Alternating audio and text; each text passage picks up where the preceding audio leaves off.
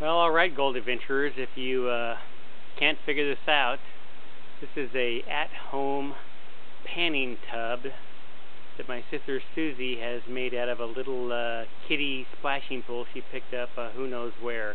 Yard sale for $1 or something like that. I had a big day on the river today up at Mineral Bar. Floofed a little bit, creviced a lot. It was really hot. I mean, it was up in the low 90s actually, out in the sun the whole day.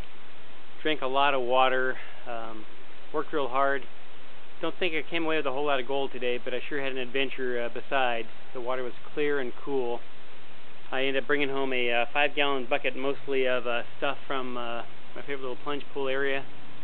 We just finished panning out the cons in that little bucket, little Tupperware tray right there. But this little pool underneath this overhang in the shade, even though it's about 95, 98 degrees here in Sacramento, it's just rockling really hot. But at least we're in the shade. So a little bit later or tomorrow I'll pan out that cons and see what I got. But once again, another fun day, another challenging day. Just makes you think just how much work those miners put in to get that little bit of gold, or that lot of gold they got back in the olden days. So we panned out our cons here in this little pool, and we'll do the final panning of the super concentrate there in that little tub later tonight or tomorrow. And I'm going to keep working out here in the gold country, but we're having a great time, so hopefully you'll get out soon too.